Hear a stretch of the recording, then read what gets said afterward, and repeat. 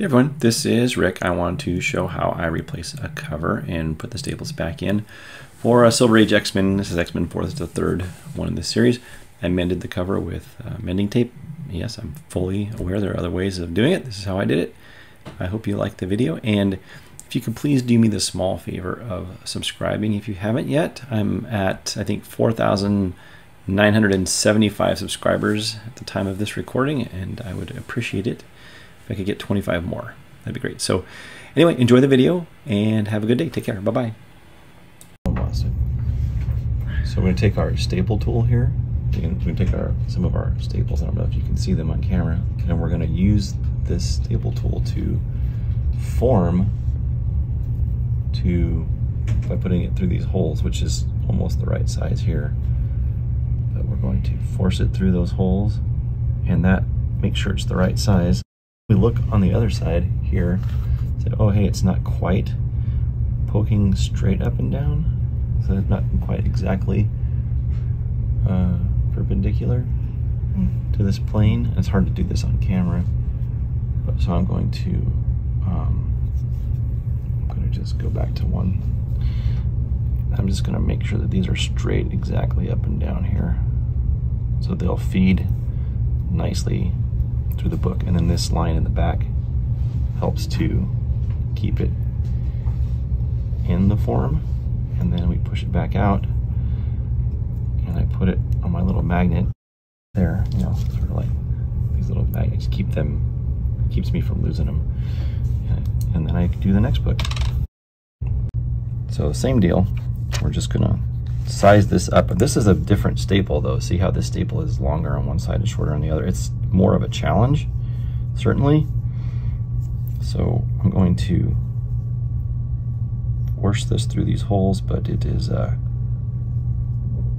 man, this guy is really off. It's not gonna wanna go. I might have to, I may have to use a different staple, because this one's gonna need a lot of finagling to get through there.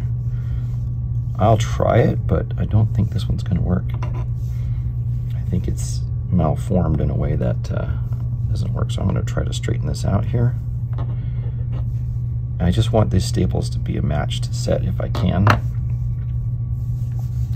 And I'm gonna see if this fits in this hole properly. That'll be the determining factor, if I can get it to fit in here.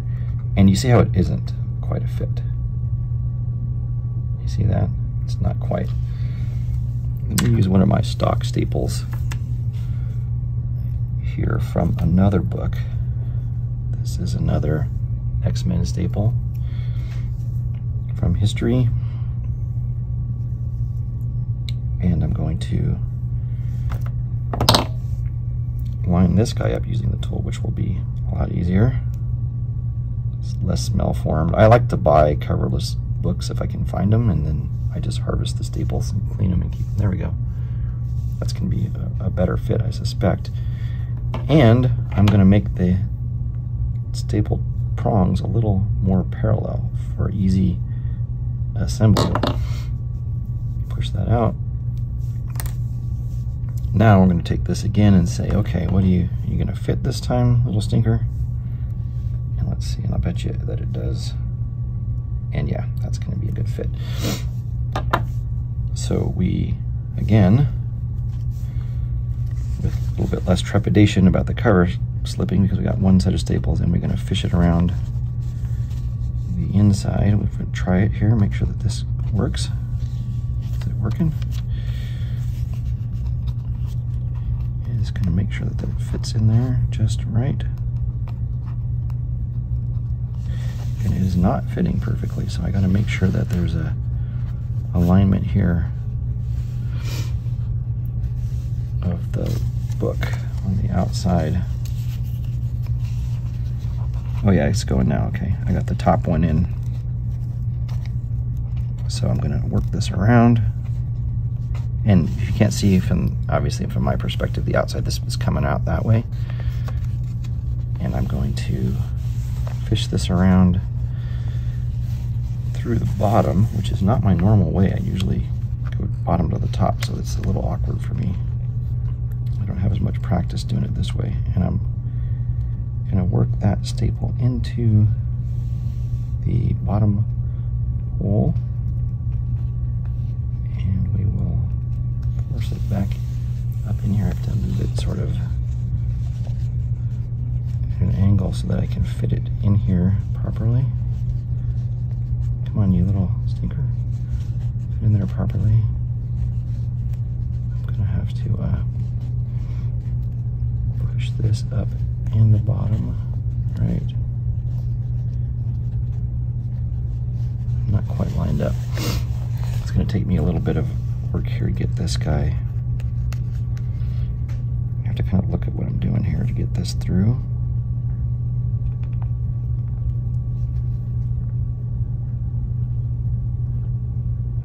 Just need to make sure I'm getting it right through that hole. There we go, found it.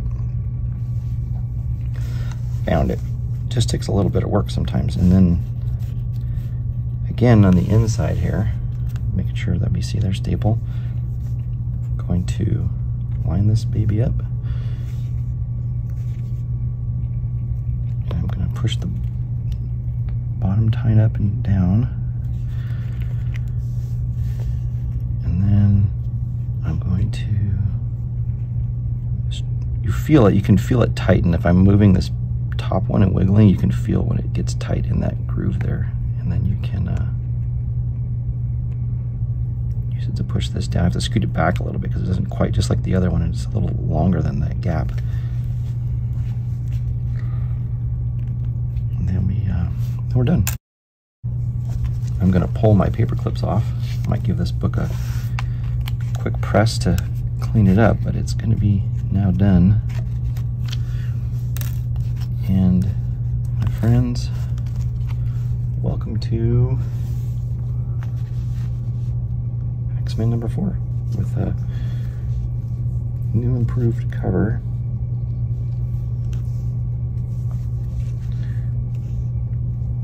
Right there. It looks like this on the inside. Hooray. And we have another X-Men book to mate to cover here. There's a lot of space around these staple holes, so I'm not gonna have to make sure that it's lined up too much on the cover, and so I'm not gonna have to, and I don't have any holes to poke through with the tape, so I'm not just gonna use my awl here. I'm just gonna probe and make sure that these holes are lined up, that the pages didn't get misaligned, and they didn't. You can see that the awl is poking through there. Just, you never know, they could be just off the tiniest bit and then the pages won't line up. That's working good. And I'm just doing the other two. I'm gonna save you the exterior view. Just having insurance that everything is lined up properly. It's just me being anal about it. So I'm going to then line the book up here. And I'm going to sort of stack it and make sure it's proper. The cover's a little smaller, or cut a little differently on this book, which is as expected. So I'm going to use this staple here. This one's a little weird. You see, I have to make sure that this is perpendicular and parallel as possible. Say that 3 times fast. I'm going to put the staple holes in here. This one's a little wide for the holes in this tool. Oh, that's not, I was wrong. It's just a little crooked. I thought that's unusual. There we go. So now this is, you see how this naturally is kind of like this? That makes it really hard to feed in the, see how it's not straight there? It's really hard to feed, so I'm going to straighten that out until it's not so hard to feed. Then I'm going to do my same trick of pushing it around from the inside of the book through the outside, which is what I do. Everybody's got their own way of doing stuff, so I don't blame anybody for my way. So let's try this again. And come here, you little joker. Go through there. And I can feel it work on the outside of the book. My hand's on the opposite side holding this staple. And I'm keeping my thumb here on the inside because this helps me. I keep tension on it from the other side. I'm going to now feed it through this book from the other side. I think I can show you. I normally don't look this way, but I wanted to show you what I'm doing. As I'm feeding, I just have to feed it through the upper holes, which we need to now find. Very brittle, very old book. And make sure that we get it through there just like that. You can see that it helped us fit it nicely. So then we will take either side of this staple, it can be the top or the bottom. Put the tool here, line it up, and we just fold it. You can round it too. I have that little rounding thing. These staples didn't look like that, so not doing it. But here, I'm fitting again for this, just to make sure it's lined up nicely. Come on. Come on. I'm making sure I secure it so that it folds neatly down by pressing the bottom staple into this. There we go, got it. I didn't feel it, it was very tight in there, so now it is. There we go, that one's good. And I'm doing this on a soft backing so that the staple doesn't create wrinkles in the spine. Not that it would, and this book is basically devastated, but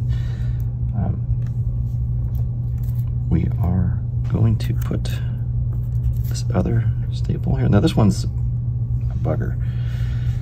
I don't know that this guy is, it's just so off. You see this? Oh, I don't know, can you see that, sorry. You can see this staple is not going to line up well here. I'm gonna try this, but I don't think it's gonna work. So we might have to harvest another staple from somewhere else.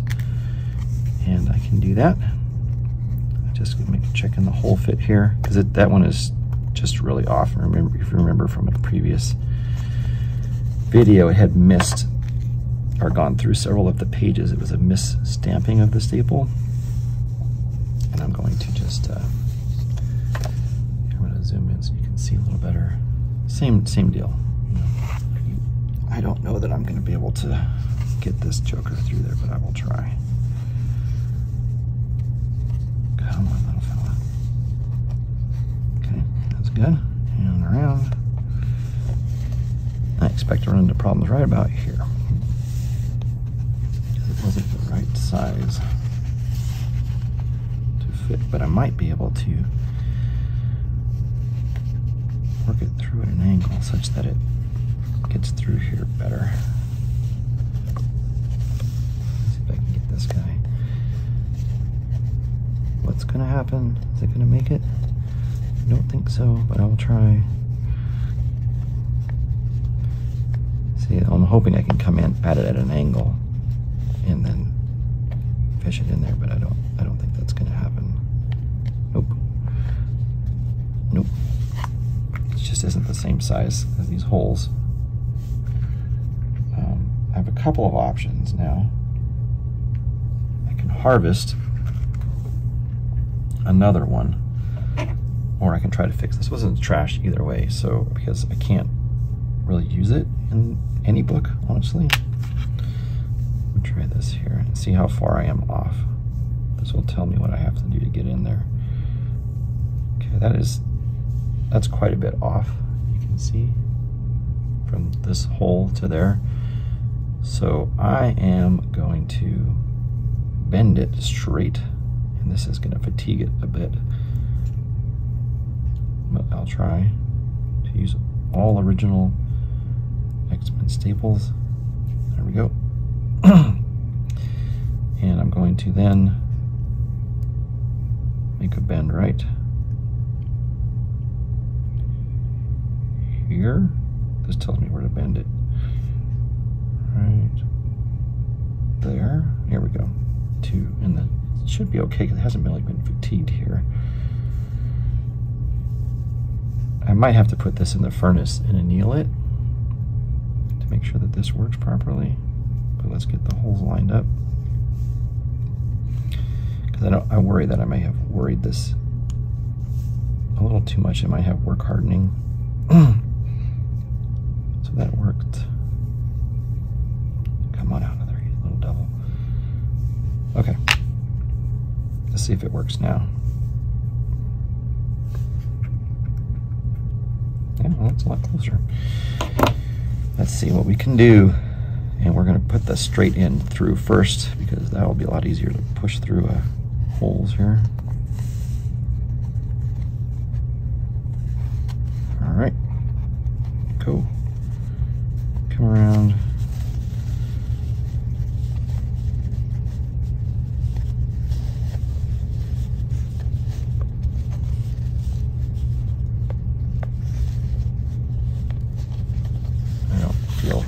I'm not feeling it here.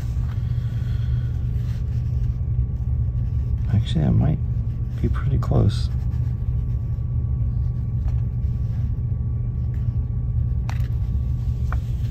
Got it. I think I got it. I got it. Okay, little joker. Now I'm going to take my staple tool. I'm going to turn it this way here. Push you down here, and the divot goes on this guy here. Come on, I gotta make these divots, I think. Oh, that's the wrong side, ding dong. I'm gonna have to make these divots deeper in the future. No, I don't. They're actually just facing the wrong way, a dummy. Okay, there's that, and then we take off our paper clips. The book is ready to go. Thank you. X-Men book. It's a little misaligned because it's just a little smaller, but it works. And we are done, son.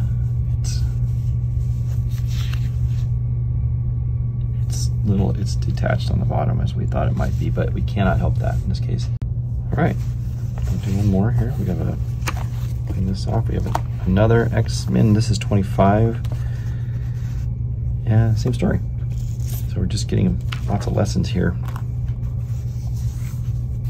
And cover attachments. So this guy is lined up. Lined up. There's the beast. I wish I could tell you how good this book smells to open and how good it feels to feel it and touch it and understand its history and just give it a nice big, oh man, that smells so good. Oh man. And here's this guy. It's a pretty good book. Okay. And we're gonna line this up. And I'm gonna put these paper clips lightly in an area that's a little lighter color if I can choose one. I have it, my druthers, because I don't want to have to press it out again later. So I'm just going to do that, and we're going to put the staples back in. I think by now many of you have the system down, so I'm not going to go over everything in as much detail, but this is what we do. We're just going to check here. I already checked the hole sizing, and that pokes through just fine. The alignment of the book, so just making sure the staple fits the holes that we know to be aligned, and then we are going to fit this guy through here.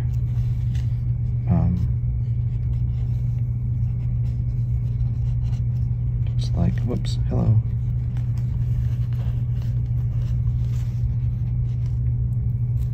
I'm struggling to get it through the cover as well. There it goes. Got it.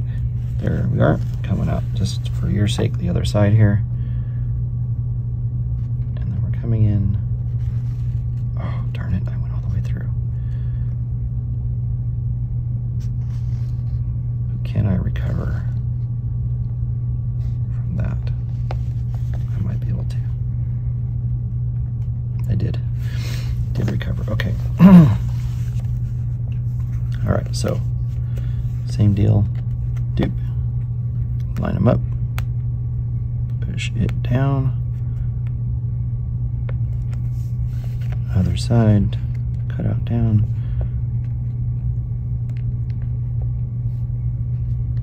okay. I'm gonna get his cousin over here with my last, and by the way, these are, I don't know if you can see that, these are cleaned staples. So I polished these in my electro cleaner. They're looking good. And some little fellas. This one gonna work.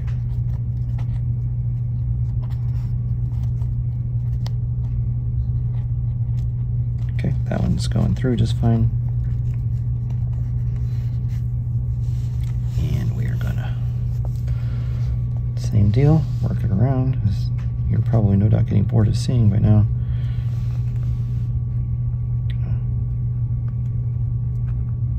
We just have to now feel this. I'm feeling it by keeping, I have a finger on the inside, I keep tension on the staple, and it gives me some feedback into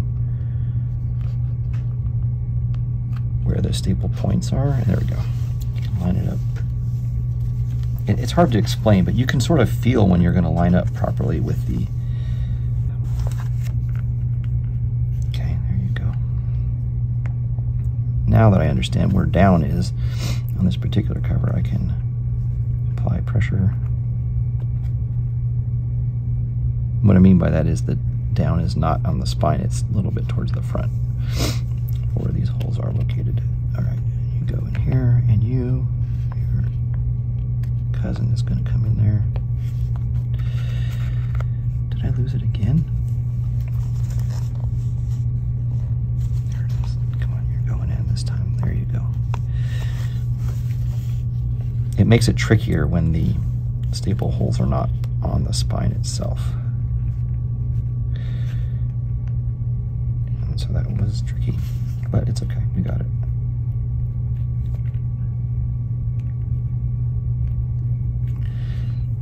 And we're done.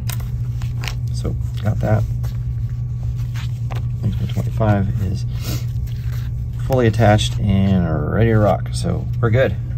We are good in the hood for this particular book. Okay, great. We are all done. Please accept my humble apologies that so much of that video was off screen. I didn't realize it at the time. I had a different field of view in my phone, which was serving as a monitor for my camera, and I didn't realize the camera didn't see everything my phone did. So mea culpa on that one, and I'll make sure I fix that in the future.